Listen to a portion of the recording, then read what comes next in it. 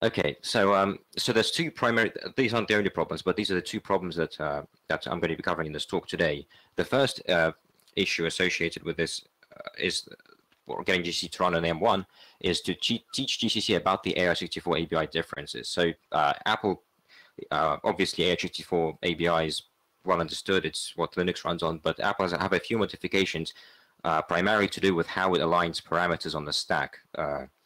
Compared to variadic ones, and we'll take a look at that next. And the second issue, which was primarily led by Andrew, tackled by Andrew, which was to how to get GCC nested functions to work without an executable stack. Now, Apple actually globally disables the execute bit for the stack. And this isn't like a code signing issue. This is just everywhere. You can't do it.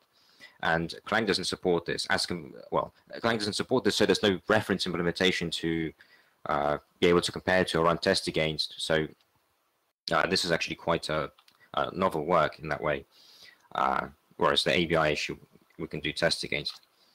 Okay, so I'll start talking about the ABI differences with the variadic arguments. Now on Linux, the world is very simple. Named and variadic are always word aligned on 8 bytes, and the world's very flat in that sense, and GCC doesn't have to worry about these kind of things. But on Darwin, it gets trickier. Now you've got a differentiation between variadic and named parameters, where the named is on 8 bytes, but on variadic, or rather, the named will be naturally aligned. So potentially you'll have, if you pass a unsigned short char, that'll be all in 32 bits. But the variadic will always have its full 8 bytes. So now they're laid out differently, and GCC doesn't actually have a, it doesn't have necessarily, there's no information available to the backend to be able to differentiate between these two. So to get a bit more detail, this primarily happens in the expand pass where we lower calls into actual RTL. And the function, I won't go into the details, but specifically locate and pad parm function in initialized argument information, which is what pass expand calls.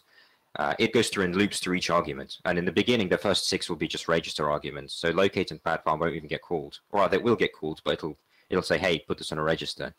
But if you're not on a register and you're on the stack, it will call the two target backend functions, target function arc boundary and arc ground boundary. There's 2 more actually, but they're not important for Apple, so I omitted them. And they only care about mode and type. So there's no scope there for looking in and saying, oh, is this a named argument or anything else indeed.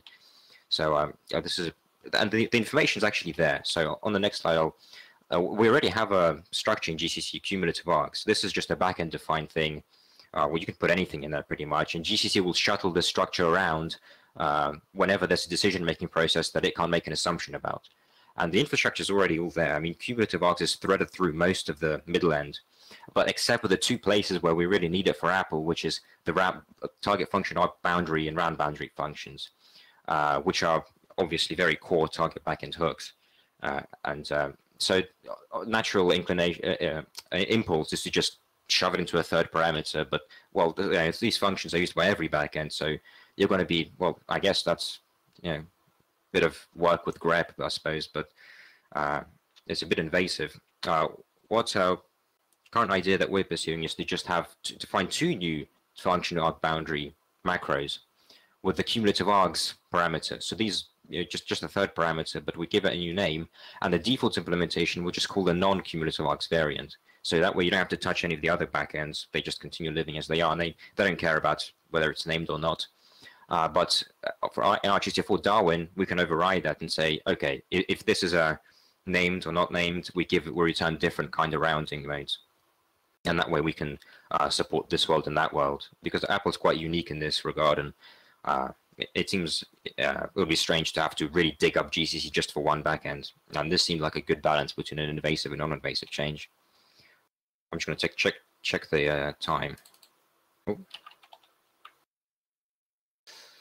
16:09. Okay, good.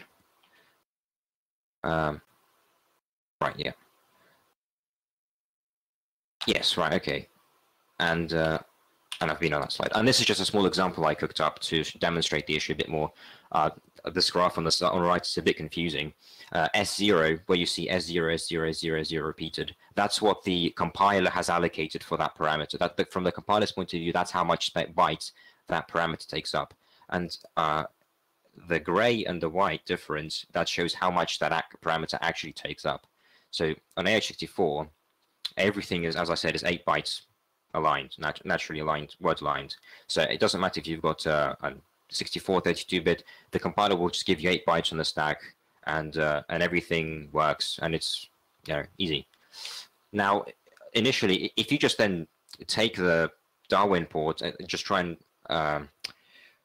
without any of the hacks that we've done, and just tell if you just flat align it, naturally align everything, you'll get the wrong answer, because GCC will then start putting things into 32 bits where variadic should be 64 bits.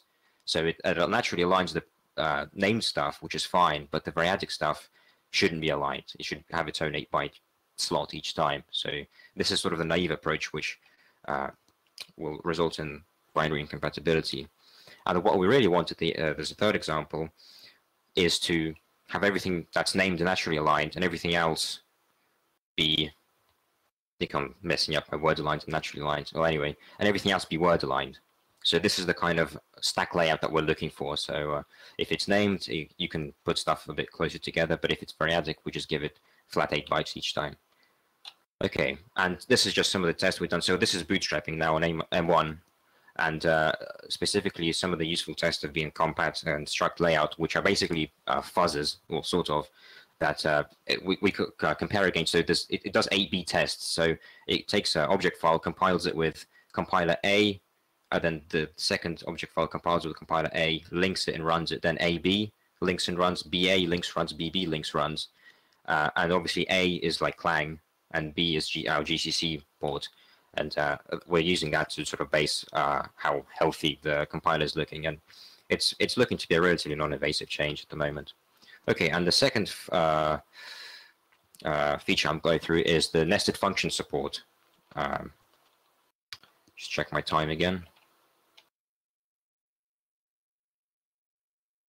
Okay, I'll assume I've got a few minutes left. Clang has the Apple has the problem that they've marked this, well, not a problem, but they've marked the stack as non-execute, which is a problem for nested functions. You need to put the trampoline on the stack, and you need to run it, you need to mark it as execute, and Apple doesn't let that. So this is work primarily led by Andrew. Well, our idea is to actually mmap pages in at runtime to hold trampolines. And this is still a prototype idea. There's some questions left, but there is a working prototype that we have, and I'm just going to go into a few details about how, as I understand it, it works. So there's two sides of notifications that we've done, which is for libgcc, there's two new functions, which is function to create the nested function and to delete it. In libgcc, we've added a new thread local sort of root page, which is always present, and it will contain basically the is location where we can chain on trampolines at runtime, or play locations in memory for trampolines at runtime. And we can mark that as execute, because mmap marked as executable is allowed. And for the GCC side, on the front end, in the place where we lower the nested functions, we've added those built-in calls to those built-ins. So every time we enter a function that contains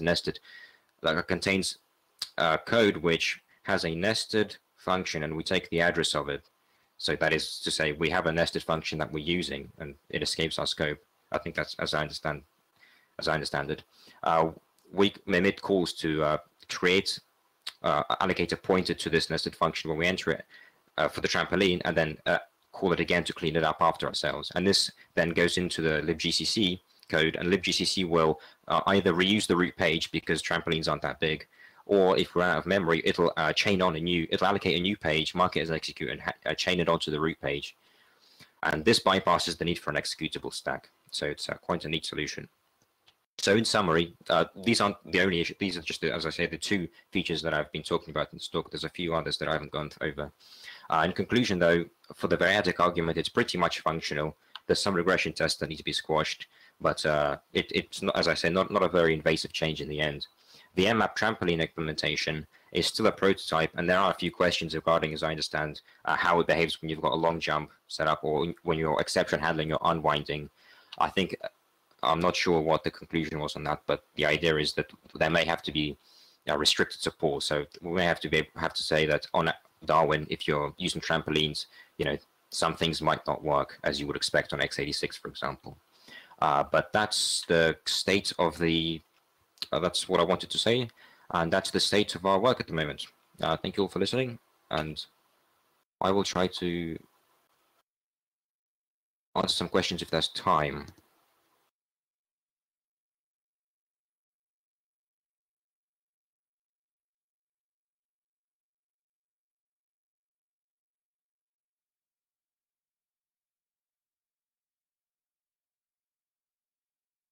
Yeah, I think there's a question from Jakob about leaking trampolines on long jump out of a function.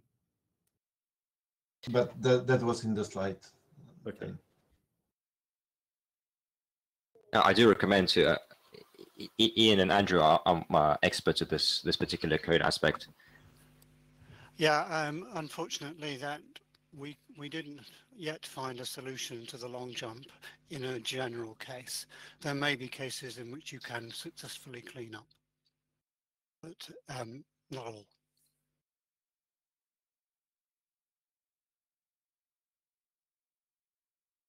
Okay, well, if there are any other questions, people go to contact Maxim or Iain directly. And thanks, Maxim and Iain and everybody for the great work on this to enable AArch64 Darwin in GCC. It's a lot of a great plan, great progress.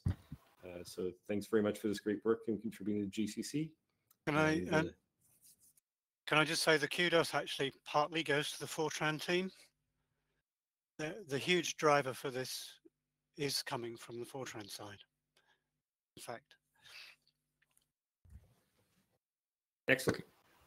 Very glad, glad that there's a lot of pull and requirement for this, and that we're continuing the progress. So thanks to the Fortran team as well, as Iain said.